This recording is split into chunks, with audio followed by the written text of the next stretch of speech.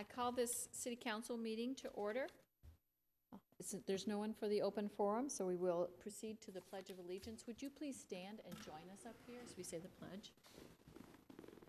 I pledge allegiance to the flag of the United States of America and to the republic for which it stands, one nation, under God, indivisible, with liberty and justice for all. Thank you. This time I ask the approval of the minutes of the special concurrent City Council and Planning Commission work session of July 22nd, 2014, the regular City Council meeting of July 22nd, 2014. So moved. Second. All those in favor signify by aye. Aye. Opposed? Motion carries. For council discussion, we have a couple of items first on our docket to discuss before we get off to hats off to hometown hits. The city council attendance at the National League of Cities of Congress is going to be in Austin, Texas on November 18th through the 22nd, 2014. Are there other council members who are interested in attending? I think the mayor should go. I was planning. Mhm. Others? If you express you still have time, but if that's okay, then we'll move forward with that. The other thing I wanted to do is, some of us, I think, got this new card. It's the Better Roads, Better Richfield. This is our Sweet Streets campaign, and I love my t-shirt. I wear it around town. And there's a really nice update, and I love all the updates on the card, and I think Mike's going to give us a fuller view of what's going on, our Director of Public Works. I just wanted to let you know, last week you got a memo from staff about the upcoming public hearing on this, and you got a copy of that postcard. The city attorneys and our bond counsel now has reviewed that, and there's a couple minor changes on that card. I just wanted to make sure that you got the updated one. We're ready to go to the printers tomorrow to mail this out, and I wanted to just take this time to just remind the council and maybe the folks at home about what's coming up with these Sweet Streets. Well, first of all, I'd like to just point out that on September 23rd at 7 o'clock, there will be an open house that will, on the bond sale for several of the projects. And this whole process is kind of a culmination of several separate projects that are going on. We talked about the mill and overlay project. Remember where we talked about we're going to take off the top 2 inches, really $20 million worth of work throughout the city. That's the first project that's identified in blue there. And that one we're going to do as part of the bond sale. We're going to sell bonds in order to get the money up front to do the work. And that's being paid for from the franchise fees. So that does not have anything to do with property taxes. But in order to hold the bonding costs down, we're going to sell that bond at the same time we're selling some bonds to do 2 other projects, or several other projects that we're going to be doing in the next 2 years. And just to highlight those, first of all, the 69th Street project, if you recall, it's a stormwater project over on the west end of town. There's been significant amount of work on the Portland Avenue. That's where we're going to remove the Portland Avenue out front here and put a new bikeway, sidewalks, and a 3-lane section. And 66th Street project, there's been significant planning that's going on too. Now that project won't occur till 2016, but we're preparing the bond work to have that project funded also. And maybe... Excuse me, what are you doing on 66th? Well, You're preparing... Well, right now we're preparing a plan. We're in the middle of the planning process. Okay. And the construction won't occur till 2016 and 17. Okay. And because part of that will occur in 2016, we're going to be, preparing the bond work so that our local portion will be paid for through the bond. The council may recall we had a discussion about whether we should use special assessments or whether we should use this bonding process. Sure. This is the bonding process here that we're going to use to get the money for that instead of using special assessment. Okay.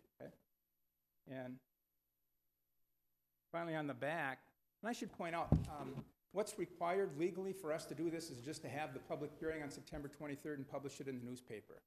In order to have this robust marketing or community involvement process, we've tried to be upfront not only with the projects, but with this funding process. So we're mailing out a notice to every person in town so they know what projects are going on, what we're bonding for, and what those ramifications are. So, and at the top up here, it shows the the cost per household, given the various household, depending on the value of the house. And finally, I'd like to point out down in the green section here, the total investment over 5 years of $77 million. And I'm going to skip down 2 lines here. Of that, the Richfield share is only $28,000. So the most of that is coming from county and federal sources, outside sources. And in the 15-year, or in the years 2015 and 16, the projects that are identified are $55 million. Of that, the city's bonding portion is $14 million. That's about a quarter of the cost. So this basic information is going out. It's a lot of projects, but in order to do this bonding, we have to hold a public hearing on September 23rd, and this is the mailed notice that the residents will receive. That's nice. Be nice. I encourage people to attend that. Yep. Attend that meeting. Madam Mayor, before Please. Mike leaves, could I ask him to just, for everybody's benefit, so there's some digging going on in Vets Park along 66th Street, and there was along Portland Avenue as well. Can you just explain for people who might not be aware what's going on? That's part of the Taft Legion Stormwater Treatment Project. And the Minnehaha Creek Watershed District, in conjunction with the city, we're doing a project that, because the land has gotten a lot more hard surface on it than it did years ago, in order to manage both the flood events and the water quality, we're doing 2 primary things. One of those would be to use infiltration pipes and take those peak events and get the water to percolate in the ground. And that's what's going on out there today. They're opening up the ground, putting in some pipes and some infiltration system, and then putting it back. You probably won't even notice it when it's done. The pipes will be all covered and the sod replaced. And that's going to, during peak times, then remove the water. The other part of this that you don't see now, but is part of the project, is over at Taft Park, where we're going to have this treatment device that's going to remove the phosphorus from the water and clean up the water before it leaves the city to go to Nokomis. So Okay. that's what's going on there. And there was one other thing somebody asked me about 66th Street. I talked about 66th Street, and you'll see a lot of work going on at 66th Street out there today. That's Hennepin County has 2 more winters to try to get through the horrible condition of a road that they have to try to work with out there, and their maintenance crews were having such a tough time, they've decided to try to do a thin overlay to try to hold things in place until the reconstruction occurs in 2016 and 17. So that's the work that's going on out there. Yeah. Council member? As long as we're asking questions, there are cones and barriers going up that are sitting at my corner of my intersection where I work at 74th and Lindale. I'm assuming you're going to do something there, but I don't know who's doing it and what's being done. I wish I knew exactly what, but I know that there's a lot of curb and gutter repair that is going on this year in lots of locations throughout the town in anticipation of the mill and overlay. But I'm not certain that that's connected with that, but that's what I think. Council member?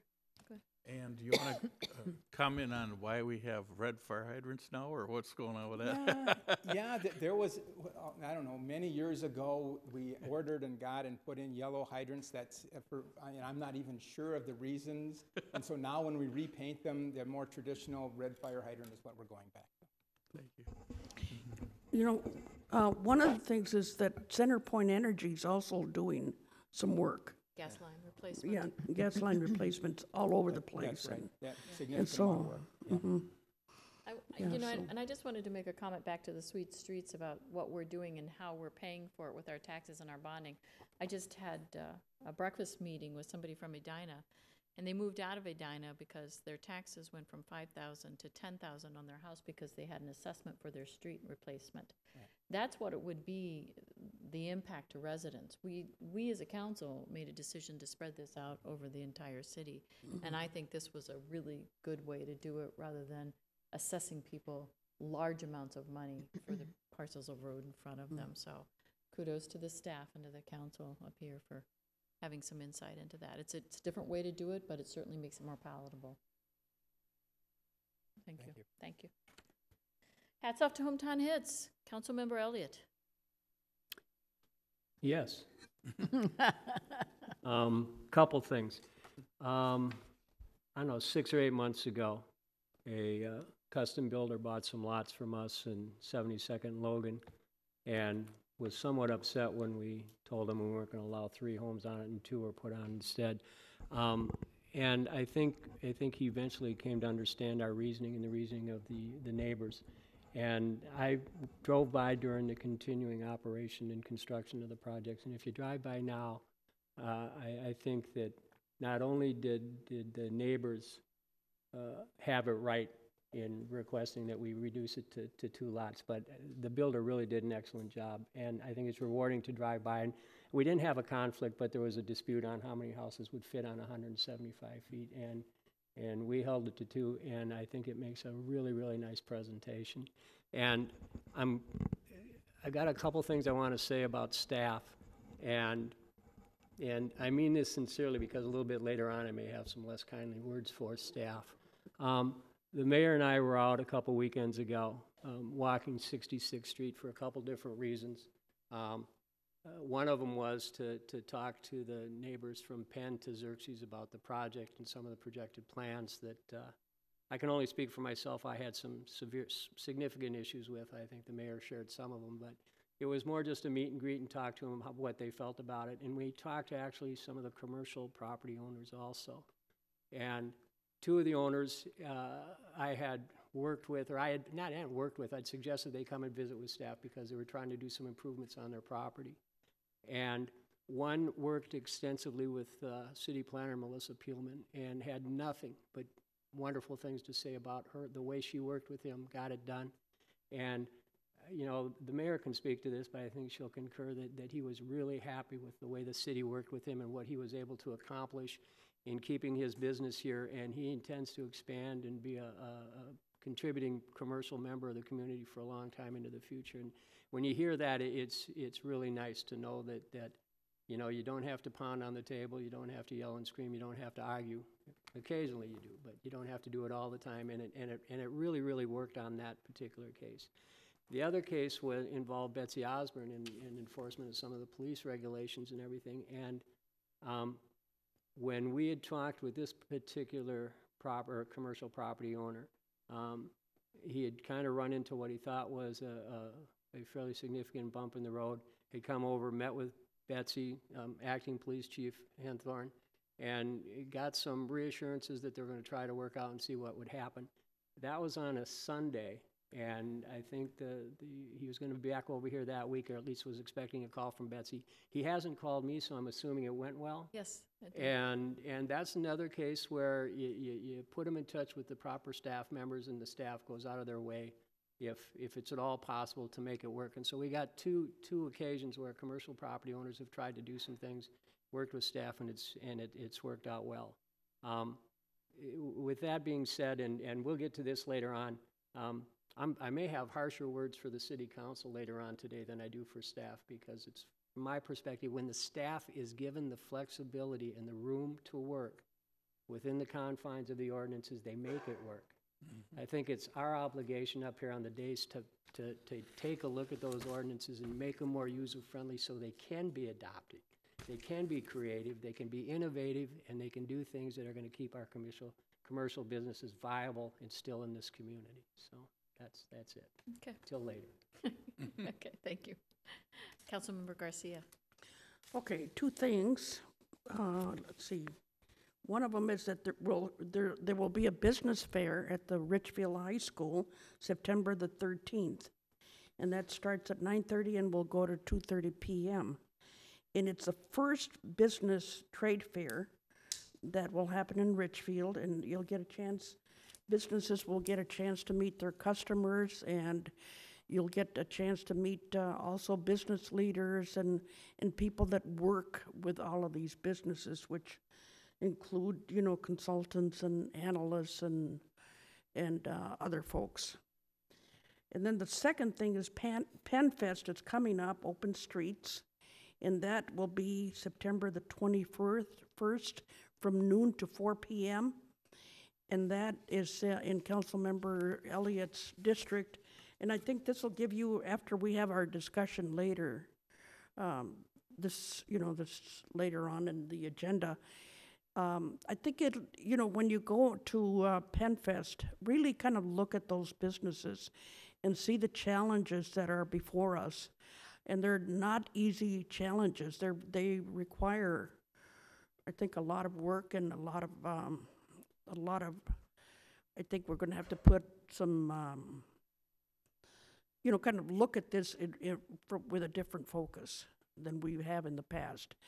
And sometimes, we just get real comfortable in the way we look at things, and we need to really think outside the box in a lot of these areas.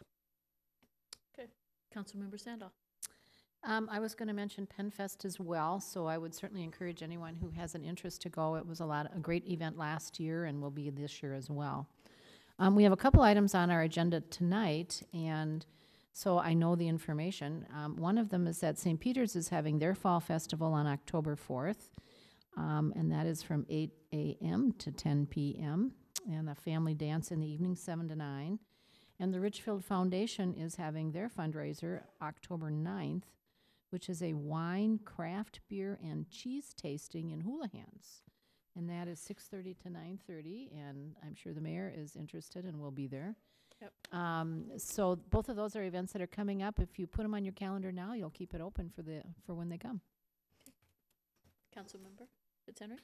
Thank you, Madam Mayor. One thing I wanted to mention is the half marathon we had in town. It was a gorgeous day, and the male came in at 1 hour, 8 minutes, and 26 seconds, and the one behind him was 4 minutes and 44 seconds behind him. I thought we'd lost the pack. I thought maybe they took a wrong turn or something. This individual was fast. I mean, it was even tough with the motorcycle to stay ahead of him. He was going through the nature center faster than I could. And then the female winner was Kelsey Alba. She did 1 hour, 26 minutes and 34 seconds. And then I don't know if I mentioned him, but it was Dan Greeno who won the marathon. I also want to mention I had a great time at the Mitsubishi dealer the other night where we went to the grand opening, and so we have a new dealer in town, or back in town. Yes, back in town. Welcome And home. I'm looking forward to seeing what goes on there when Honda pops up. So You know that those two winners were both Richfield residents. they were. Yes, the two top, the male and They female. must have pre-ran it because they knew it. Yes, they knew it good. Well, for some of us that are challenged in the physical way, we were there to hand out water, and and I was just as excited, with those people that were just barely going, because I mean it really takes a lot, and Yeah. you got to admire that they stick to it. You ran it with your husband, did you know? I Saw you did. there. I did. Saw you there.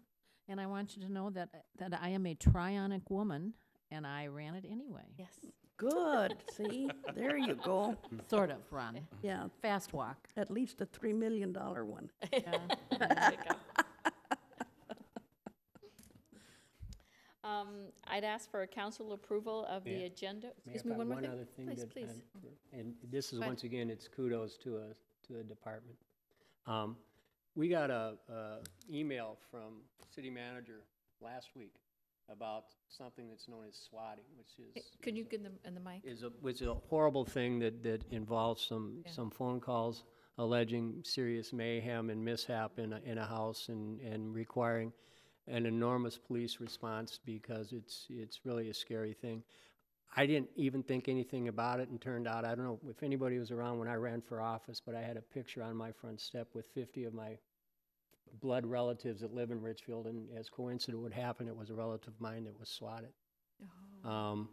And my daughter came over and mentioned to me, "Did you hear what happened?" And I said no, and she started talking about it, and I said, "Well, that's what I got the message from Steve." Long story short, it was traumatic, involved 3 police departments. My niece came out of her house after being woken from a dead sleep at 1:30 in the morning to a significant police presence, which is heavily armed because the allegations were murder, mayhem, and a bomb in the house. So you can imagine getting woken up in the middle of the night with that happening in your home with nothing going on. Once the area was secured and everything was done, needless to say, there was a fair amount of nervousness and everything else. The long story short, what I really want to give applaud to is Assistant Police Chief or Acting Police Chief Henthorne and his department. There have been numerous follow-up calls from departments from Richfield asking to make sure everybody is okay. How are you doing? Are you past? And so the follow-up, the incident itself was without question traumatic. But it appears, at least based on what my niece told me, is the follow-up and ensuring that the residents understood what happened, and anything we can help them with, the offer is there. So I really appreciate that. Nobody knows it was my relative or just a regular resident, but the way we've treated them after that has been really laudable, and I think really speaks well about the department and how you consider our citizens when they go through something like that, and following up, make sure that they're okay. So I know she appreciates it, and I certainly do also. Okay. Thank you. Yes. At this time, I'd ask for council's approval of the agenda with one caveat that we are going to move item 9 after item 6, because it actually is a public hearing and belongs there. So I'll be calling on you then, Councilmember Elliott. Do I have a motion? So moved. Second. All in favor signify by aye. Aye. Opposed, the motion carries. Item 5 is a public hearing for the consideration of the issuance of an on-sale wine and 3.2. Consent calendar, right? Excuse me, oh, consent calendar, I'm sorry. Oh. I'm sorry, I just Yeah. skipped right over you, city manager. I was being pretty quiet here, so I thought maybe. Okay, I'm sorry about that, go ahead and do the, He was really asleep, that's okay. oh, okay, all right, yeah. Those Thank you. snaps only happen during the daytime in his office. Go ahead, city manager. Thank you, Mayor, members of the City Council, especially Councilmember Garcia for that. The consent calendar, for those in the audience, contains several separate items which are acted upon by the City Council in one motion. Once the consent calendar has been approved, the individual items and the recommended actions will also have been approved, and no further council action on these items would be necessary. Tonight we have about a half a dozen or so items on consent. Item A is consideration of the approval of a contract with Alpha Video and Audio Incorporated to install audiovisual upgrades in the Bartholomew and Heredia rooms of the Richfield Municipal Center in the amount of $41,744. I'm going to stop for a second and say that when we have now in the future a situation where I know some council members need to travel and still want to be an active part of the meeting, we pretty much had the video kind of figured out, but not the audio. This is going to be able to connect anybody in who is attending the meeting from anywhere, basically. Much easier. Everybody will get to hear everybody, and I think it's going to be a much better experience. The Bartholomew room will be set up to do any kind of a meeting we need when this is all done. We're going to take the other equipment then that's in there and move it into the smaller Heredia room, so it'll be equipped then for a lot of other kinds of meetings, not quite as sophisticated as what's in Bartholomew, but all I can say is this is going to be one heck of a place to be able to hold meetings when all this stuff is done. And I would say that all of this money is not coming from taxpayers' ad valorem property taxes. This was a designated monies that was in the last franchise agreement with the cable company that can only be used for this kind of capital equipment. So it's being used exactly for what the purpose was. Sorry. No, that's a, oh, excuse me. Go ahead, Councilman. That's another thing I think you really have shown initiative, because I know that, you like to pinch pennies. Yes, I and, do. I think that you've been really smart in the way you've done that, and that really helps us have bragging rights. Thank you.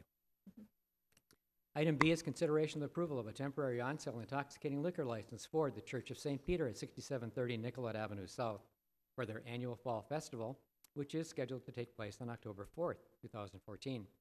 Item C is consideration of the approval of a temporary on-sale intoxicating liquor license for the Richfield Foundation for the wine, craft, beer, and cheese tasting event to be held on October 9th, 2014. Item D is consideration of approval of setting a public hearing to be held on September 23rd, 2014 for the consideration of a new on-sale wine license for a Last Call Operating Company Incorporated doing business as Champs Americana to be located at the Ice Arena at 636 East 66th Street. And that goes with the legislation we got, the special legislation to allow the intoxicating sale of intoxicating liquor only for the Junior Hockey League. That's semi-professional hockey league games that occur there. Item E is consideration of the approval of Minnesota Department of Transportation lease agreement number 27710 with Amendment 3 for the continued use of excess land along I-494 next to Best Buy campus for the continued use as a parking lot and a transit station. And then finally, item F, consideration of the approval of the first reading of an ordinance amending subsection 54705 sub 4 and subsection 547.11 related to the consideration of a variance application. And that would conclude tonight's consent calendar. I'll move the calendar. Second. Other discussion? All those in favor signify by aye. Aye. Opposed? Motion carries. Now, item 5. This is a public hearing in consideration of an issuance of a new on-sale wine and 3.2% malt liquor license for Henry Thu, doing business as Red Pepper Chinese Restaurant at 2910 West 66th Street. On May 6th, the city received an application materials for a new on-sale wine and 3.2% malt liquor license for Henry Thu, doing businesses as Red Pepper Chinese Restaurant.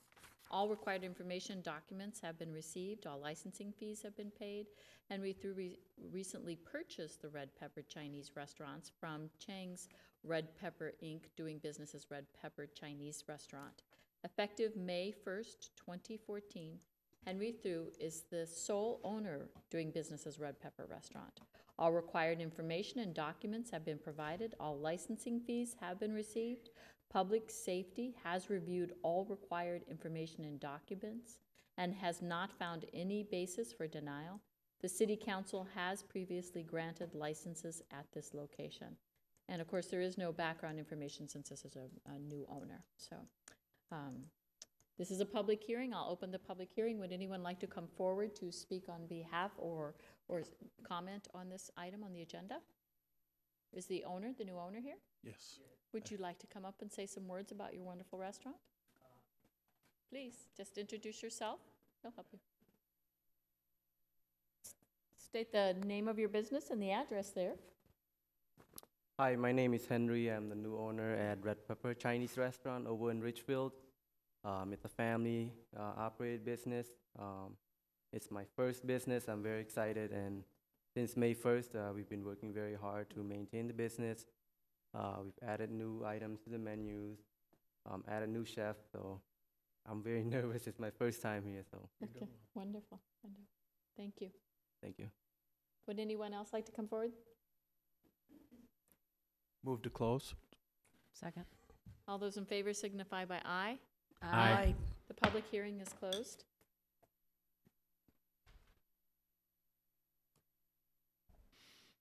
So at this time, I'll make a motion to approve the issuance of a new on-sale wine and 3.2% malt liquor license for Henry Thu, doing business as Red Pepper Chinese Restaurant at 2910 West 66th Street.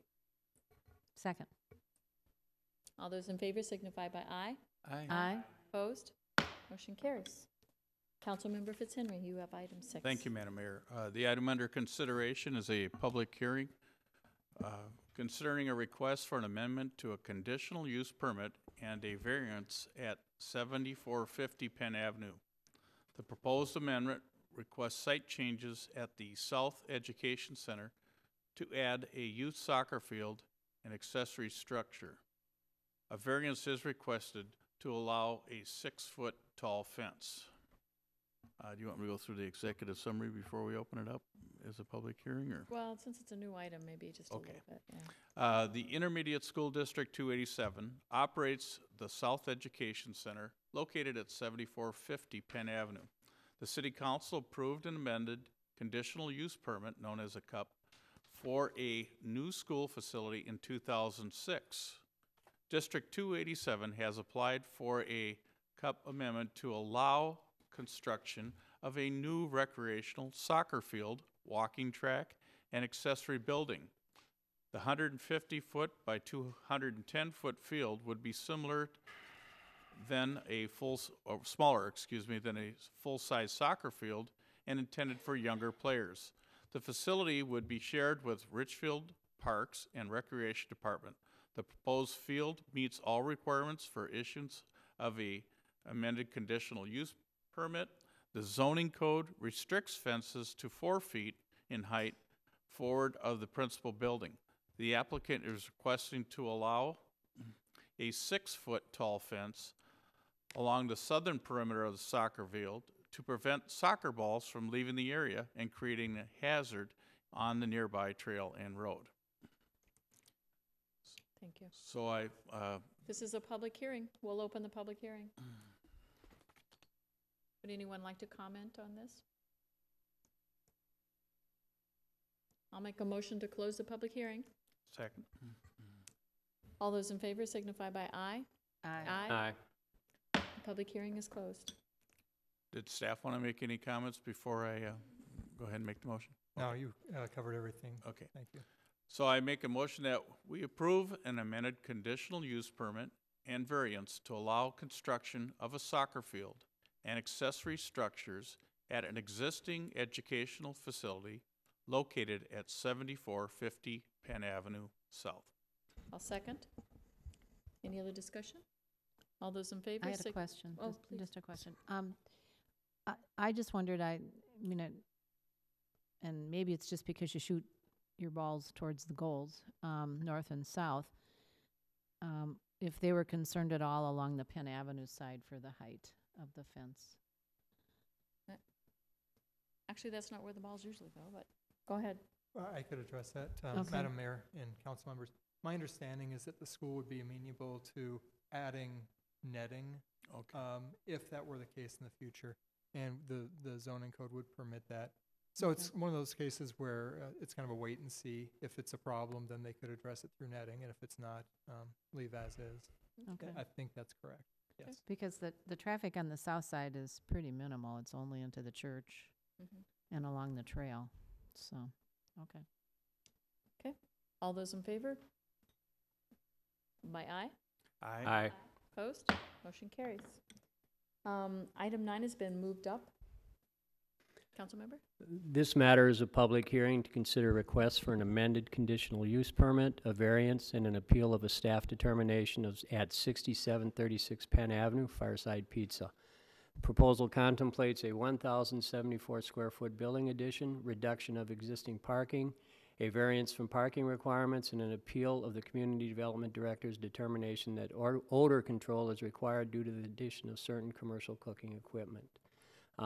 Briefly, the executive summary indicates that Fireside Pizza owner Rich Thompson has applied for a number of land use approvals in order to construct a 1,074 square foot building addition at 6736 Penn Avenue South. The addition will create a new entrance lobby off the existing parking lot and a new kitchen at the rear of the building, increasing the overall size of the building by more than 50%. This work will also include a complete remodel of both the interior and outside dining spaces. Staff is purportedly supportive of the applicant's desire to renovate and improve his property. However, the purpose of the zoning code is to balance the needs of the individual and those of the neighborhood. Staff recommends approval of the conditional use permit amendment and front setback variance to allow the expansion with the condition that the applicant secure agreements related to the additional required parking. Staff is recommending denial of the applicant's request to add cooking equipment that will intensify odors without the addition of an odor control system.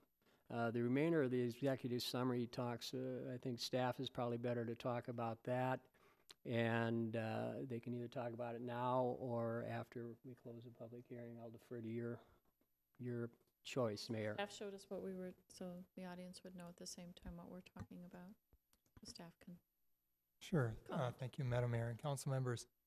You know, really there are two issues that are kind of need to be addressed through this. One is the parking. The existing restaurant is just shy of 2,400 square feet and would require 24 parking stalls. We can reduce that by 10% for transit that's available there, which we've done. And the proposed addition of 1,074 square feet increases the total occupancy of the building from 131 to 143 people. And the required number of required stalls would move to 29. This includes the 10% transit reduction. Code allows an additional reduction for adjacent on-street parking if a number of criteria are met, including the principal building being within 20 feet of the street and a primary interest along that street. In this case, the principal building meets these, and the applicant has applied for and staff supports this request for considering the on-street parking. Still with that, the applicant is left needing 6 additional spaces to comply with city regulations. The code provides some options for the applicant. One is to have a parking study done, to have an outside professional come in and determine whether that's needed or not. The second would be to get permission from, and it goes beyond permission, to have an agreement, a legally binding agreement with neighboring property owners or nearby property owners to allow them to park some staff cars, employee cars, to reduce the parking need. In a lot of cases, this works really well because there might be nearby businesses that have different peak hours. In this case, the owner has talked to some neighboring property owners. Staff is a little concerned that those neighboring property owners don't have enough to meet their own parking requirements, and that the peaks don't work as well as we'd like to see them work. Having said that, though, in discussions with the Planning Commission and discussions among staff, I think people are open to exploring options on Penn Avenue. This is a recurring theme on Penn Avenue, and while we haven't seen a lot on 66th Street, that's because we haven't seen a lot of applications, and I suspect that on 66th Street and parts of Lindale and Nicollet, the same thing would happen. So what the Planning Commission recommended was that as far as parking is concerned, to go ahead and approve this with the condition that staff tries to work out some code changes that would make the parking work. What this would require in this case would be to reduce the parking requirement on this site by 21%, going from 29 spaces to 23 spaces. And the thinking is it might be reasonable to look at all of this portion of Penn Avenue and say, because of the nature of how it developed historically, on top of the reductions we're giving for transit, on top of the reductions we're giving for on-street parking, we further reduce the requirements on Penn. So this would leave it in a little bit of limbo, though, with the property owner to say that we would grant this and go ahead and work out the details later. But if that's something that the city council is willing to do and the applicant is willing to accept, that's something staff could work with. The other issue here is the odor control. And I want to be clear on staff's position on odor control. Staff is not of the opinion that odor control is good, bad, indifferent, otherwise. What staff is really looking for here is to make sure we understand the policy and that it's applied consistently. The zoning code, what's stated in the zoning code is kind of simple, and really it would be nice if it was more descriptive. The zoning code says that environmental effects must be mitigated, including odors that would be detrimental to the comfort of surrounding properties. The way that this has been implemented, I think since the late 80s, maybe early 90s, certainly I've been here since 98, certainly as long as I've been here, is, and there were some cases that precipitated this. The way that we have enforced this is to say that if a business is immediately adjacent to residential, and that's either abutting it or within 150 feet, that odor control would be required anytime intensive cooking devices are added or installed new. And that's been the case with a lot of properties in the recent past. And it's also consistent with the way some other, but definitely not all other cities do this. When I talk about restaurants in the recent past that have done this, some of those include Pizza Luce, Miyama, Andale, Lynn 65, and El Teabon. Those are kind of the cases within the last year or so that have done it, maybe 2 years.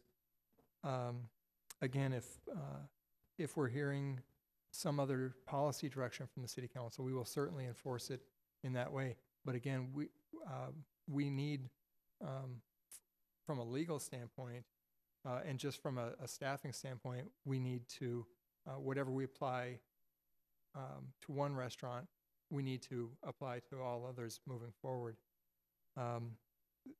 In the case of this one, let me go back a little bit. We addressed this to a smaller degree maybe 2 months ago with a Korean adult daycare on Penn Avenue as well. And the issue there was they were adding fryer and or a grill top. And again, the way that it's been enforced in the past, staff had said that it would be required in this case, and they appealed that, came to the city council. The direction we got from the city council on that case was, gosh, couldn't you staff go back and look at this a little closer and see if there's some compromise solution? We spent a great deal of time, and we being myself, the city attorney, the city planner, and the chief building official, and in discussions with the applicant, Lee, we'd spent a great deal of time talking about the issues. On that one, I think the issues were different. What the applicant was arguing was that it shouldn't be required in their case because of very limited hours of operation and because of the limited clientele. And so that's, in our discussions, that's where we were focused on trying to find solutions working around those two concepts. In the case of the applicant tonight that's appealing, a number of things have happened. One is, we've tried to point him in the direction of some potential funding sources through Open to Business. I do not believe he pursued those, but that was made available to him. And then both the Planning Commission and staff have mentioned the possibility of just trying to ensure that the building could be adapted to accept odor control in the future. And then if that were the case, having a discussion with the city council about not requiring odor control at the current time, but if there were complaints, if there were issues in the future, that it'd be added in later. The applicant, to my knowledge, never really responded to whether that was possible or not, at least not to me. So I'm not sure in terms of the enforcement as it's been done in the past, if there's a quote unquote compromise solution. If there is that people want to discuss, staff is certainly open to talking about that. So I think that those were the issues as I saw them.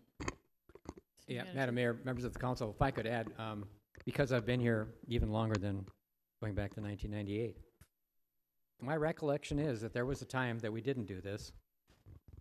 And my recollection is that there was something to do with the Champs restaurant and the housing units above Champs. And there wasn't odor control in the beginning, again, if my recollection is correct. And there was a huge cry from the people who were living there saying, whoa, wait a minute. We're smelling this stuff all the time. You've got to do something about it. And the city council at that time, if I'm correct, I believe that was the genesis of the city council going back and saying, wait a minute. Yes, you're going to have to do something. I then remember, and again, because I wasn't the city manager at the time, and I wasn't dealing in CD at the time, I know there was another time when they were looking at a similar kind of issue, and that was behind the strip on Nicollet Avenue at between 65th and 66th. And I'm not sure if that's before Eastern Buffet went in or what was there at that time.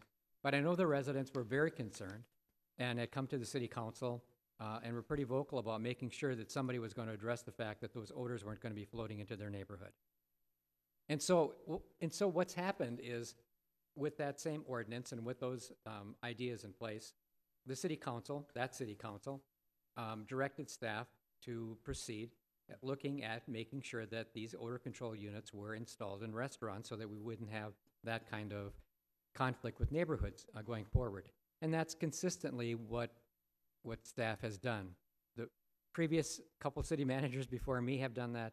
The previous community development directors before John Stark have done that.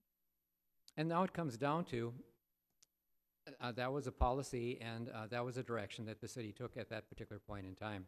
And until staff is told, take a different direction, I mean, that's what we're going to do, because, I mean, we're programmed to deal with what we are supposed to address on a fair and what we believe is a consistent basis, and we are looking for ways to make things work. But again, to be fair and consistent on how we treated other restaurants over the past many years, probably going back to the early 1990s, that's the policy in place.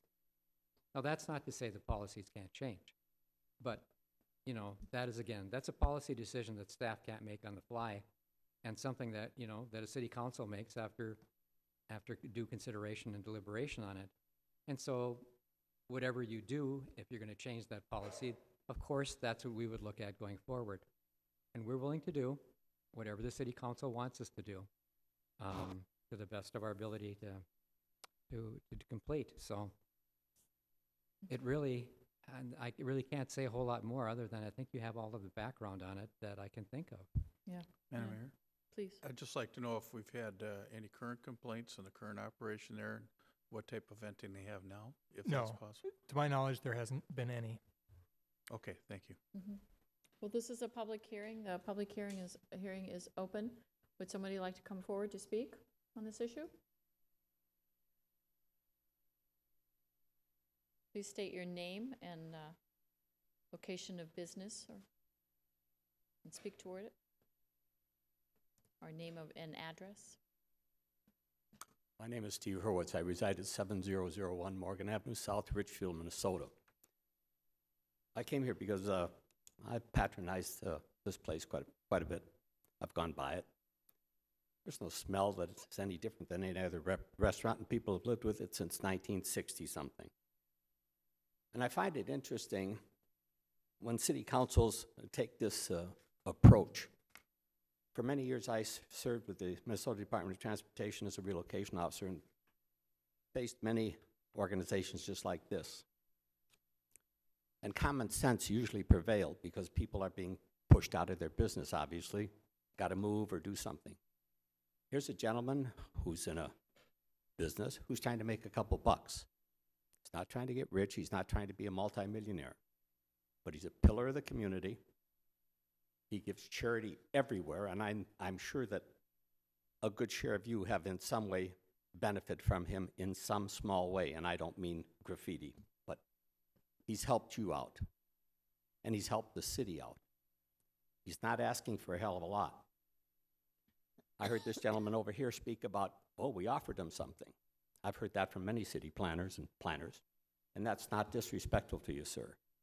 But you're telling him, well, we're looking for a way for him to be funded.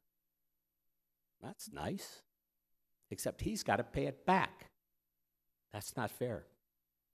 You're taking away his opportunity to increase his ability to survive in times that are becoming more and more competitive. I'm asking the city council to forget the concept that we got a rule. No. You have the capacity to do what you want. And you don't look at it from the standpoint of a vote. You don't look at it the standpoint of that's the way we want it. We don't need another empty storefront in Richfield. We have enough. We don't need to see a business that has survived for so many years be pushed out because they've got to put a scrubber in, or they're missing 6 parking places. I don't buy that. Okay. I think that's being very small. And I think this organization, I know most of you, some of you on a first-name basis, some of you on a I'd like to kill them basis, but that's your prerogative. However, I really believe, using your infinite wisdom, and the compassion for a business that's been here for over 50 years, that you would grant the man a variance for the 6 spaces, and I'll bet you the community probably wouldn't argue with the smell of a good pizza. We've got to treat our Richfield people that have been here and paid their dues here better than the new people, not better, but as well as they've treated us over the years. Okay. So I ask for your compassion and give him the variance and be done with it and let the man get on with his life. Thanks for you. listening. Thank you. This is a public hearing. Would anyone else like to come forward? Please state your name and address. Edward Noonan Construction, 5400 France Avenue South. A general contractor representing Rich here, mayor, councilman, staff. I have to say here in 38 years of building, I've been in front of the city of Minneapolis hundreds of times, been in front of the city of Edina, Bloomington. It's been a true pleasure coming into the city of Richfield here with these plans. From the early ARC committee meetings, Mr. Elliott, just to on your shirt tails here, thanking the staff. Melissa's been wonderful with communication, the group that we had together for the ARC, all the way through the opportunity to come visit with you here tonight. I just wanted to share any insight I can as a builder on the plans if you have specific questions here. Again, we're looking at a building that's been here since the 60s, a business that's been here for many years. We're not asking to increase seating capacity. In fact, we're decreasing seating capacity. What we're doing is health and safety, fire suppression system is being added to this property. It does not exist right now. Handicapped accessible restrooms that do not exist right now to make the building accessible. Accessible entranceway that does not exist right now, and updating the health and safety in the kitchen that exists right now. We're not asking to add additional spacing here. You know, we're widening sidewalks, we're doing landscaping and signage change here that will only enhance this business here. The staff is doing a wonderful job interpreting the code and supporting us and trying to come back with some options here. I just can't see supporting even a rough in of order control here. If he did nothing but change the sign outside on the building here, it's a change to the building we'd be asking for. It's a pizza restaurant, we need to add odor control. Not because we're adding onto the building here, but any alterations to the kitchen would require odor control, we were told by Melissa anyway. So what I'm asking is, again, like the last gentleman just shared with you right here, just put your heart and soul into it here as a private business owner.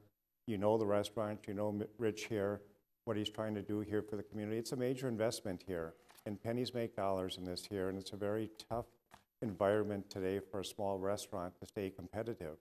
And he's willing to make the investment in the community here. He's had options with surrounding cities that would welcome a business like this moving into it. This is his home, though. He said this is where he wants to be, and he owns a building here. So I just asked some consideration in support of what the staff was asking here, is giving them the right tools or the verbiage that's necessary to consider this as an option here of accepting it as what it is right now without odor control. The parking here, I think the staff is working together with you on, and I'm just here to answer any other questions. Thank you. This is a public hearing. Would Madam- anyone else like to come forward? Madam Mayor, just while What's- there's a transition, maybe I can address a couple of those things Please. really quickly. With regards to the capacity of the building, yeah, I think that's true that what they're intending to do is actually reduce the capacity, or reduce the seating. And the way that the code used to work, maybe as recently as like 6 or 7 years ago, was that the parking was tied to seating. What would happen though is applicants, and at least a couple of occasions, applicants would come in and say, yeah, we're doing 20 seats, therefore we need X number of parking spaces. And then, 3 weeks later, there would be 24 seats, and then 3 weeks later, there would be 28 seats. And so the staff and city council, planning commission changed that to be building occupant level. I'm sorry, the square footage of the building. And I'm certain that there's a solution on the parking piece of it. And maybe there's some way to state that in the future, that it's some either or. It's either square footage or the seating. There would have to be some teeth in the seating for that to work. With regards to what's triggering the odor control, I wanted to touch on that as well. The only thing that's triggering the odor control here is an addition of equipment, of cooking equipment. So if the if the existing cooking equipment were to stay as is, even if the building were to expand or contract or signage changes, parking changes, that would not require any change in odor control or any addition of odor control. It's the addition of deep fryers and griddle fryers that are not currently in the building that would, in this case, required as staff has enforced it in the past. So I just wanted to clear up those. Okay. Good evening. Angie Schaefbauer, President of the Richfield Chamber, 6601 Lindale Avenue South. And I'm just here tonight to speak on behalf of the members of the Richfield Chamber and the business community. I think a lot of my comments would mirror what have been said over and over. We heard tonight the importance of Penn Avenue and for everyone to take a look at the businesses up and down Penn Avenue. This odor scrubber concept is imperative for the success of most restaurants in Richfield. And it's really, I think, important for City Council to take a step back and look at this with a new set of eyes. And as Councilmember Elliott said previously, the one size does not fit all concept here. And we need to really work at finding some way to either scalably work within this ordinance, rewrite the code somehow. The other thing, the Chamber is working with the Minnesota Restaurant Association on this topic, and we're going to have some meetings to discuss what are other communities doing. It's my understanding that Richfield is one of 3 in the metro area that use odor scrubbers, and I find that very interesting. So if I would just implore the City Council to take a step back, really examine this issue, and hopefully work with the Chamber and some other organizations to come to a good solution. Thanks. Thank you. Public hearing is still open. Would anyone else like to come forward? Anyone else would like to come forward to speak on this matter? I'll make a motion to close the public hearing. Second. All those in favor signify by aye. Aye. Public hearing is closed. Council member? You know, I don't want to take off on a soliloquy, but there's a lot of things that need to be said about this. And like I said, people have better things to do than to listen to me, but I want to go back. We moved to Richfield in 1985, and I live at 6720 Oliver Avenue South, so I'm within the mailing distance of Fireside for odor control. I visited Fireside Pizza in 1961 with Dave Miller, who owned it at that time and was on the same football team I was. I've lived there since 1985, never smelled anything, but that's small in comparison to what hasn't been going on Penn Avenue since 1985. When I moved in, there was a moratorium because it was under study. What are we going to do with Penn Avenue and revitalize it? 1985. It's 2014 now. We've got guidelines in place. There's been this commission, that commission, and not one damn thing has happened. Not one. And we're sitting up here now looking at Rich Thompson, who wants to put $500,000, $600,000 into his business so he can stay competitive with Pizza Luce, with Lynn 65, and everything else. You know, at the Planning Commission, Ms. Peelman indicated that there's not one restaurant that's put a scrubber in the last couple of years that's comparative to Fireside. A restaurant that's been in Richfield and owned 2 owners since 1961. Everyone else has come in new and is with our odor control that was put in 25 years ago, which for some strange reason, if it was such a wonderful idea for Richfield, why have only 2 other communities out of the 585 in the state of Minnesota adopted it? We got some additional information. We know Edina, who we've had our differences with, but they know how to treat their business people and they know how to have a vibrant restaurateur and community service in terms of restaurants. They don't currently have any zoning or health regulations. They say exhaust cannot be directly vented into the adjacent property, however, it does not address odors. If a complaint is received regarding odors, it is the city policy to investigate the complaint and determine if mitigation is required. I'm the one that made the comment about one size doesn't fit all in regards to the lady that wanted to have some wok cooking on 67th and Penn. That was on July 8th, I recall. But at that time, we didn't recommend they work with her to try to find an accommodation. What we suggested was is you take a look at that and see how viable something that is 25 years old, it still is in this community, particularly on Penn Avenue where you got lots that are smaller than most of our residential lots. So some of the comments, that are made, about we really endorse people trying to improve the business community on Penn Avenue, and then tell them that, well, if your actions are what causes the need for a variance, you can't get it. So tell me how someone on a lot 75 by about 110 feet is supposed to improve his property, add some amenities, expand his menu, and then try to earn his dollar back when he's got $120,000 tacked on top of the cost of renovation that's not going to earn 1 penny in profit or gross profit for him. So we're sitting up here, trying to figure out, what are we going to do? What are we going to do? I tell you what we can do. I mentioned earlier that staff, when they're given the tools and the ability to be creative and innovative, can work with our commercial business owners and make it work. We're the ones that are required to take the risk and step forward and do what's necessary so they've got the tools they need to keep our commercial business owners vibrant, able to expand, and able to stay competitive with the people that are coming in to contribute to our community.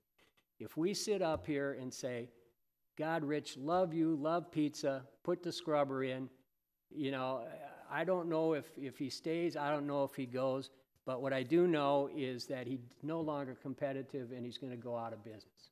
He's either going to do it voluntarily or involuntarily, but we are the death knell for Fireside Pizza, and what that will mean is we'll have 6 vacant commercial properties between 66th Street and mid-block 67th Street. And they're going to continue to fall because there is not one business owner that will put $1 into that property, knowing that they're going to come in front of us and we're going to have ordinances that are going to say, love you to death, can't help you. So we either step out of the box and do what we can do and grant all the variances and let him do what he wants to do and create a larger commercial tax base and give us a brand new restaurant and a new face on 67th and Penn, or we can watch him go away and we've got another vacant lot that we're going to try to fill. So, I don't think there's if, ors, ands, or buts. I don't think we can say, okay, do it now, Rich, and we're going to change this. Maybe we'll change it next month. Maybe we'll change it next year. It's going to be too late. So we can either do what we were elected to do, and that's be creative, be innovative, and keep Richfield moving forward, or we can be stuck in 1998 when we passed an ordinance that it makes absolutely no sense under these circumstances and for that piece of property. Councilmember? Thank you, Madam Mayor. I guess I would submit that we should think of a grandfather clause. I don't know if there is a possibility in that, but we have an existing business that is not going through a radical change. I understand the deep fryer and the griddle may change the substance that comes out that, but we do have a business that had no complaints from what I heard in the community here. They've been a decent business. They really went through with a lot with the fire suppression system. We know how we had that battle with that to get that in there. I feel that they put their foot forward and really said we're trying to do the right thing here.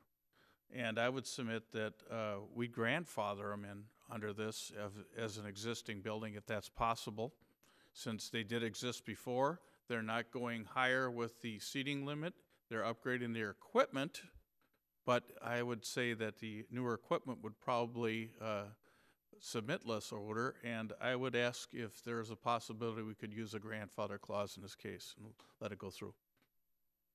Please, staff. Yeah, Mayor and council members, I don't know if I'd use the term grandfather clause, but I think you could, in the way the ordinance is written, say that pre-existing restaurants are exempted. The one case that I am aware of where a pre-existing restaurant was required to do it was with a change of ownership. And that's where the Eastern Buffet was and the Richfield Shops at Nicollet and 66th. They left, and El Tejaban came in, and as a new restaurant, I believe they reused some of the equipment and added some new equipment as well. They were required under the way, again, it had been enforced over the years to go in, to do the scrubber, which they did. But certainly that's, when we talk about a policy change is at your discretion, that's a policy change you could make to say pre-existing restaurants would be exempted. What would be the? Can I add to that? Is there Yeah. any chance if we did that? Because I know that Rich is a good community player. If we did have a good many complaints, because it is changing from a fryer. My only caveat is that we would be able to go back and say, hey, we're having all these complaints. We're going to have to ask you to do something because of the neighbors. And I believe that's how Edina does it. They go back after the fact. Yes, my understanding is that's how Dinah does it. And I think that's meeting Rich halfway. And I'd be happy to do that. I don't know how you enforce that, how you, what grounds you'd say to a business that's not asking you for anything at that time in the future. So we'd have to figure that out. I don't know how that would work. Well, I'm sure Edina's done it in the past, possibly. I don't know. Council member? Well, just what, if Edina's done it, mitigated, what have they expected?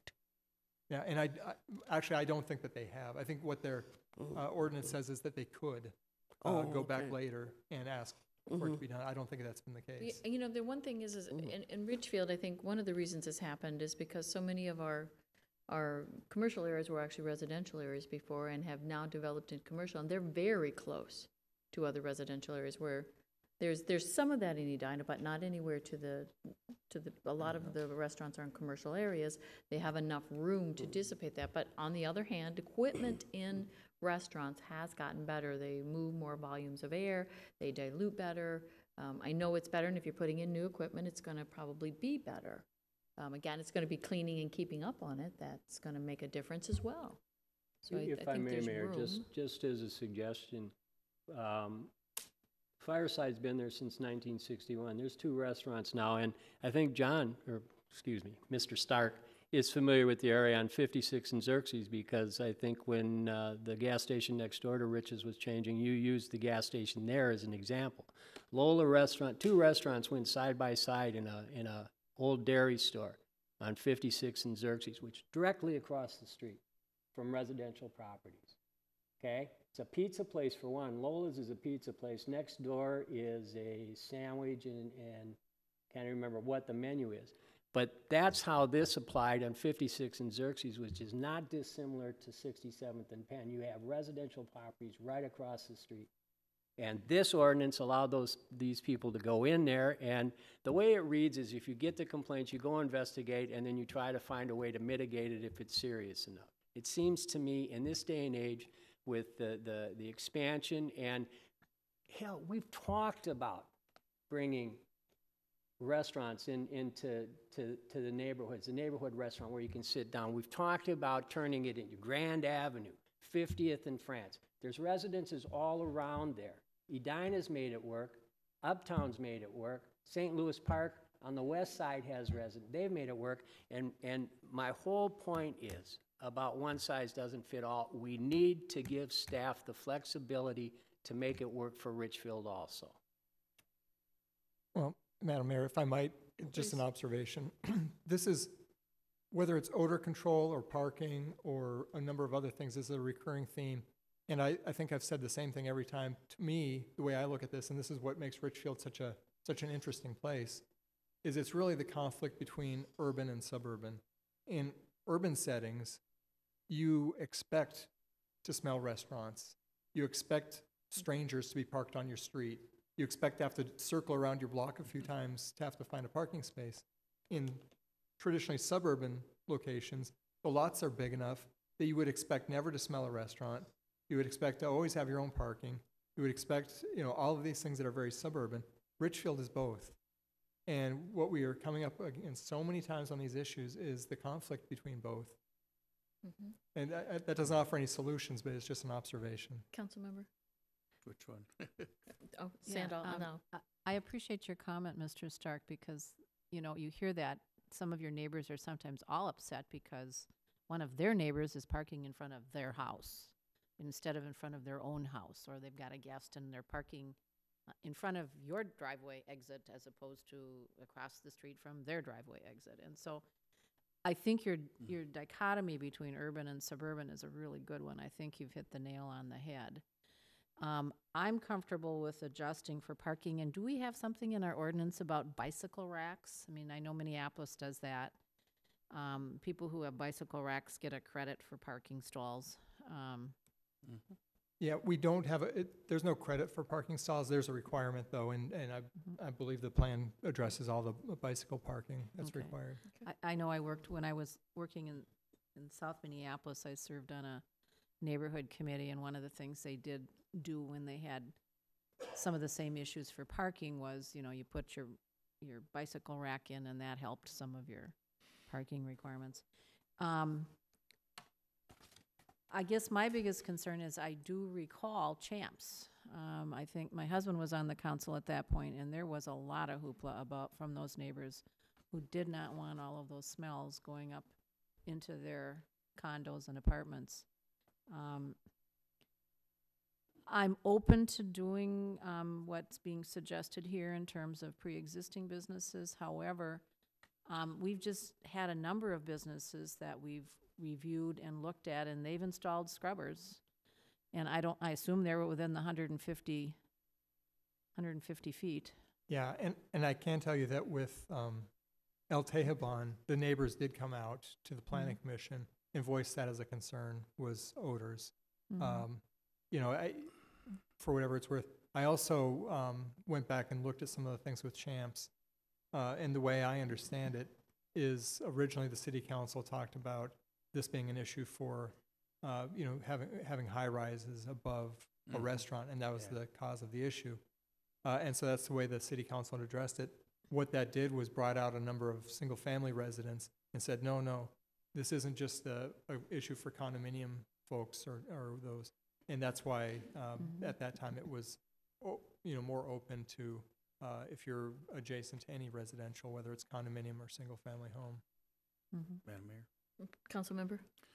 I would suggest that we look at it and, you know, work this out with them. And we do have teeth later. I understand they probably do have a liquor license. And we review that every year. And if we get complaints, do they have a liquor license or beer license? Beer and wine and applying for liquor. And we have to approve that. Have we had it where there's been issues of complaints, whether it be police complaints or complaints from the citizens? Would be under review during that process when we're reviewing the license? I don't want to make a threat or anything, but I'm just saying we'll have a point to review it later then. I don't know if we can use that against them legally. I don't think we can. you can. Mary? Yeah, Madam Mayor and Council Member, you know, I think that if the policy direction here is to exempt pre-existing restaurants, I think the better way and what I would recommend is we craft some ordinance language giving that part of it some teeth in order to allow mitigation in the event of complaints related to odors. I think it becomes problematic if you're trying to tie those types of complaints to a different license for a different activity, i.e. serving liquor on the premises. So again, if the policy direction is we want to grandfather in, so to speak, existing restaurants, then I think staff would work towards some ordinance changes to give that some enforcement possibilities if there are complaints in the future. And to respond back, if on the agenda tonight, we cannot act on it if you're going to go ahead and change the ordinance, do we have to delay this, or are we able to move this forward with anticipation of a change, or? Well, it's the council's prerogative to set policy. If the direction is to move ahead with it, we can do that. I guess the other thing I wanted to say, and I you know, given the past, businesses who've recently been required to install odor control, I think it would be helpful if the council wants a change in policy, to articulate tonight the specific reasons and findings related to the change in policy, so that going forward, in the event there are concerns raised by other businesses, that we fully understand the reasons and the factors for the council's rationale in wanting a change in policy. Let me ask you a question. Sure. When you talk about taking a look well, actually changing the ordinance, and given the fact that there's been some delay because of our schedule and everything, and the time is not necessarily of the essence, but moving forward and getting the ground broken and getting this thing moving forward is elemental to the success of any business if they're doing a remodel. Can you do something along the lines as we can articulate the conclusions and facts supporting the reason we're moving to amend or alter it, and as long as the applicant and the builder and here is everybody, you do something that if in fact we grant the variances going forward, they come up and you create the record that everybody understands that the ordinance is going to be changed and there's going to be some teeth put in it, and if in fact mitigation becomes required, you're going to be subject to whatever that particular ordinance says going forward, even though, so it's not going to be retroactive. You understand what the obligations are going to be under the new ordinance. You understand that even though it may not be enacted till we go through the right timeline and everything, you are going to be subject to all that, and if in fact there's complaints and investigation that requires mitigation, whatever we determine, however that ordinance is finally written, you're going to be subject to it. I mean, can we get that agreement as long as all the parties and all the moving parts are here tonight? Councilmember Garcia? I am going to move that we table this discussion and we allow our attorney to work with staff to come up with some suggestions, and that we take this up at our next city council meeting. And I believe that's non-debatable. Can we move the other items, though? Not table the whole Yes. discussion, Yeah, because there are I other think we can items on move, this. yeah, and I'll add to that we can vote on the parking. And the But I variance for it's- I conditional believe use. that's undebatable, right? I want to hear from Mary. Well, Madam Mayor, I think, first of all, there are several action items Yeah. in front of Yeah, we you. have to do. So Right. a lot of what Councilmember Elliott was addressing, I believe, had to do with the odor control appeal issue. I know there was a lot of. Well, that was- seems to be the only one that is seriously contested. Okay, so I just wanted to make that clear. There was a Yes. lot of information in your statement there, and I think we don't want to get confused with intermingling issues. We have several action items here in front of the council, so. if- That's what I would table then, The odor control. the odor control issue. Okay, the other items, and then the other items would be acted on, is that what you're suggesting? Okay. You know, and I, Councilmember Garcia, I don't mean to go against you in this regard.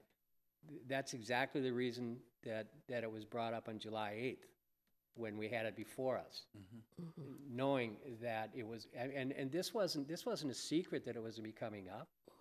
Councilmember Elliott, I believe that my motion is not debatable. Didn't make a motion, you made a suggestion. I'll second the motion. I did make a motion, Yeah, she did, yes. and I believe it's not debatable. Everything's debatable.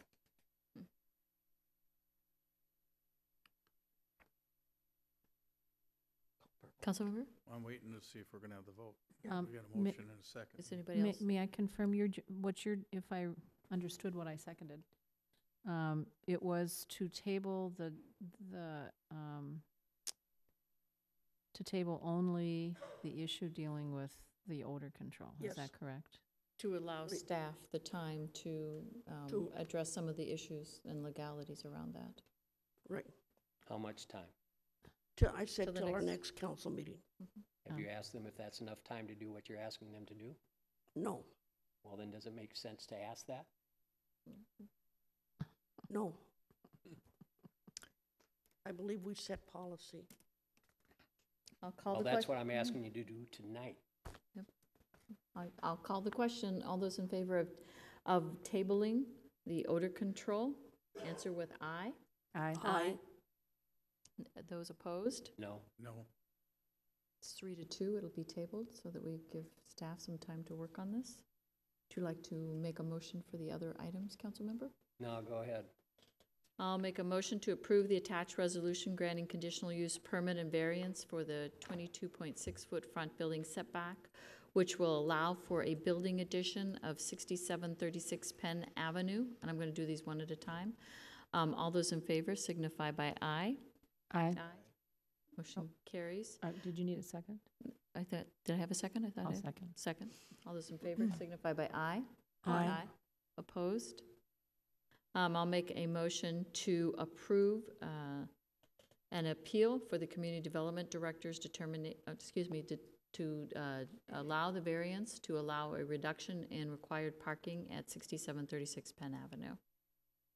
Second. All those in favor signify. Discussion. Discussion? Yeah, I guess I would like to know whether or not the owner has in fact made any efforts, successful efforts, to see if some of his employees could park at other locations nearby. Staff? The owner is left. We've inquired on that as well, and we haven't received an answer. And the owner's left. Really? Mhm. Why would he do that? Why wouldn't he? Because the discussion items aren't over.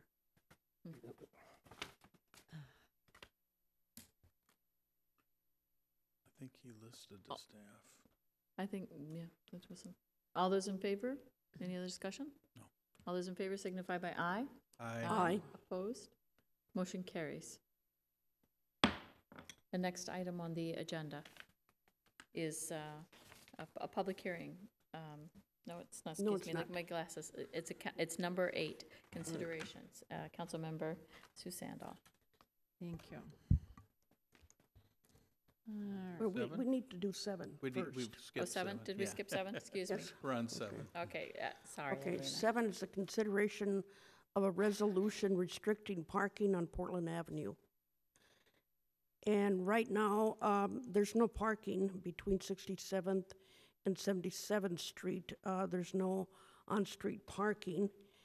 And that has, but now we're working on the final design, which will be completed in 2015. And we are required by Hennepin County and MnDOT to actually do a formal resolution restricting the parking between 67th and 77th Street. So they will be no on-street parking. And so that's just, I mean, we do it now anyway, and so this is just a formal resolution that's required. And so I will move that we adopt the resolution for no parking on both sides of Portland Avenue between 77th Street and 66th Street. Second. Any discussion? No? All those in favor signify by aye. Aye. Opposed? Motion carries. Councilmember Sandow, you are next now. I am. We're Thank back in you. order. All right, this is item number 8. And it's a consideration of a proposed amendment to the final development plan and conditional use permit for Lindale Station planned unit development at the corner of 66th Street and Lindale. And I requested that we get bigger maps because my eyes aren't that Yeah. great. And it was hard for me to read it on the computer. So, and I have Mr. Stark here, and if you would care to take us through what the changes are that's being proposed, I would appreciate it.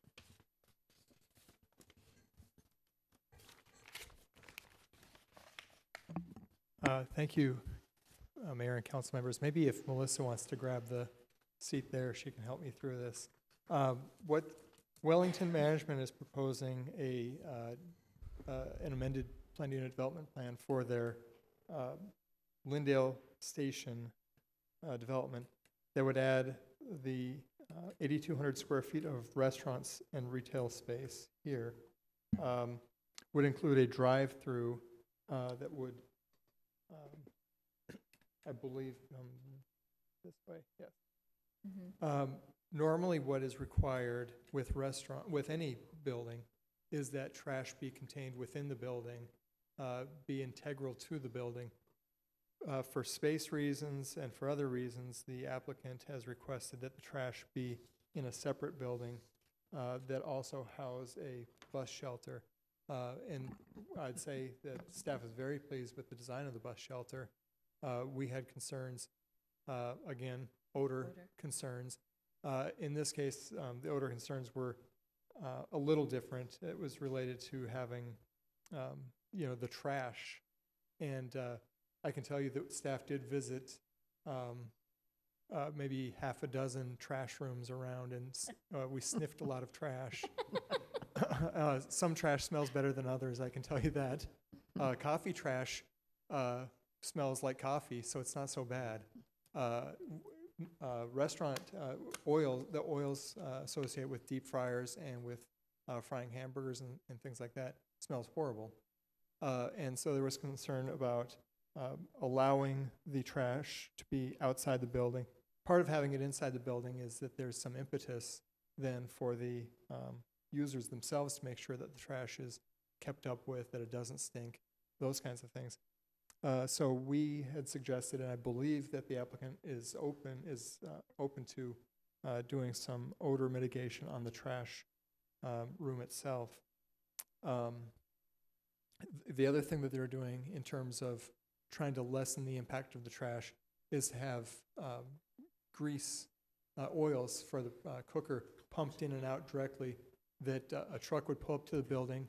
There's a place for them to lock a hose on, pump out the old grease, pump in new grease. It's actually two separate nozzles. And we believe that will mitigate some of the issues of having the grease dripping as somebody wheels it from, the building out to the trash piece. The restaurant itself, as we've discussed it with the applicant, we're suggesting that would also require odor control. Some of that would be subject to whatever the changes that ultimately the City Council makes on the way odor control is enforced. The statue that's currently here, which is called the Family, would be moved from the corner down here to this plaza with the bus stop. And there would also be some bicycle parking here in addition to the bicycle parking that would be part of the restaurant. So I think that that's some of the main points on the site plan. Kind of an aside, because it's not part of this approval, but when the city sold Wellington this property a couple of years ago, it was sold for a sum, I believe it was $50,000, with the idea that if they were to move forward with constructing a restaurant and other uses on the corner here, that would be returned to them. So if this moves forward, that would be the case. So with that, I would take any questions you might have. Councilmember, I know you had some questions regarding some of the frontage of the building. Susan? Oh, Councilmember? Where was I looking at? On the side here, there's like two openings. Are there, on the south portion of your drawing, there's a C, and I'm not sure what a C is. What are all those Cs down at the bottom? Well, these are all, this is maybe a site plan. That's just talking about, I believe C might be a different pattern of pavement in this case. Okay. Oh, okay. So that, the landscape plan, which is on the next page, there shows the plantings. I think all those details about, I think that's probably more detailed than you usually would get involved in. Okay. And the discussion in the text talked about an expanded bus shelter. Is that the one you're talking about up adjacent to the trash? Yes. Okay. Is there also one along 66th Street? A bus shelter of some type? I don't believe so. Oh, there is, I'm sorry. Is that existing? Existing. Yes, Yes, it existing. will be slightly relocated, but yes. Okay. Okay, so it'll be incorporated. Will there be outdoor seating? Yes, for both the coffee shop and the restaurant. The coffee shop will be on the east side, the restaurant will be at that southwest corner. And, for folks watching at home, the The restaurant is My Burger. There's, I believe, a couple of them in the Twin Cities now. One's in the Stadium Village area by the U of M, and one is in the Calhoun Shops, I believe it's called, just north and a little bit west of Lake Calhoun. The coffee shop is a Starbucks. Caribou. And, I'm Caribou. sorry. Caribou. I had gone back and forth, I'm sorry. Is a Caribou. And then there's a couple of other, and I don't know if the applicant wants to do any Come further forward and discussion. speak. There's a couple of other spaces. Yeah, One space that could be come forward. 2 small ones. Yeah, talk to us more about this. Tell us more about My Burger also. She's hungry. Who does that appeal to? What kind of menu do they really have? Is it You know, just My burgers? Burger is more of a sit-down, it's not a late night bar, or sports bar. It's more of a burger closing. I forgot the hours, all right, and so I can't give you what they are, but I believe they close at 11 or 11:30 at night, so it's not a late night operation. It's kind of more of the fast casual, so that I believe the ordinance says that we have to have servers outside if they're doing alcohol. But other than that, people will order and then, pick up their food and sit down inside the restaurant. So it's more of a fast casual, better quality food than your average McDonald's or burger joint of that type. How does it compare to the In-N-Out burger? Since I've never been to an In-N-Out burger, I Oh, can't okay. say. They're very, very good. Are they? All right. So I can't say, Would there that may be wine and beer? Yes, they are applying for wine and beer. They will be applying for wine and beer. And are they applying for liquor? I don't think so. It's just No, wine and wine beer. and beer. Right. And their hours, by the way, are 11 a.m. to 10 p.m. Okay. Okay. That's right. Other questions? What other types of commercial are you looking at in filling in the rest of the space? We have a Great Clips, and then on the 4th spot that we have available right now, we haven't made a decision on that, or we haven't actually leased it yet, so we're still working on that one. Okay. Madam Mayor, can Please. I just want to, it's such a trivial thing, but it bothers me, I have to say this. Yes, the idea was it was going to be sold for $50,000 unless they started before a certain time. They would get back $49,999, not the whole 50. Yeah. We're selling. We're not giving the land away. We're selling it For $1. with We the have to sell for proviso amount. that something's being Yeah. done by a certain point in time. Mhm. Thank you for. We would hate to lose our dollar. Yeah. Well, our $1,000. Yep. No, a dollar. $1? It's a $1. dollar. A dollar. Yep. Okay. I think we have to legally sell it for something, don't we? Yeah. Yes. Okay. Okay. Thank you very much. Does anyone else have any questions while we have our developer here? The only other comment is, city staff has been good to work with on this, so, we went through some, challenging questions and issues, and we worked through it, so I do appreciate city staff. Okay. Just have a question. Go ahead. Once, if you get approval, when do we expect to see this? Well, we're gonna be trying to get it in for a permit within the next 2 to 3 weeks. We're gonna probably be submitting next week for permit approval, the final construction plans. We really wanna try to get the sidewalks all in before it gets too cold, and unfortunately, that only gives us about 6 weeks to 2 months from today. So, Wow. the building itself will not be ready until at least February 1st for the tenants to start making tenant improvements. Okay. The biggest issues are trying to get the public landscaping done and getting all the utilities in time. The building, we can get footings and foundations in before cold weather, and I think that will be the easiest part. It's the public issues that are going to be much harder to get done in time. Okay. I have one other question of staff. Thank you very much for answering our questions. The existing concrete bus pull-off lane is not adjacent to the bus shelter? Or not close? I mean, it's there, but. On Lindale Avenue? Yes. Right. The developer is working with Metro Transit to make sure that the bus shelter and the bus pull-off will match up. that would be good. Yeah. Yeah, thank you. Okay. So these are not final. Okay, any other questions or comments? Okay, hearing none, I will move that we approve the attached resolution granting approval of a major amendment to the final development plan and conditional use permit for the Lindale Station planned unit development at 6501 to 6545 Lindale Avenue. Second. Any other questions, discussion? All those in favor signify by aye. Aye. Motion carries. Councilmember Sandal, you actually have the next item as well. Oh, did we Now do that the we one- move, oh, well, we moved 9. That's right, we That's did the the one in appointment. between. Had to move 9. Yes, we did. Yes, so. Okay. All right, I just have to find it. And that's number 10. Thank you. Advisory Board. Right. I want-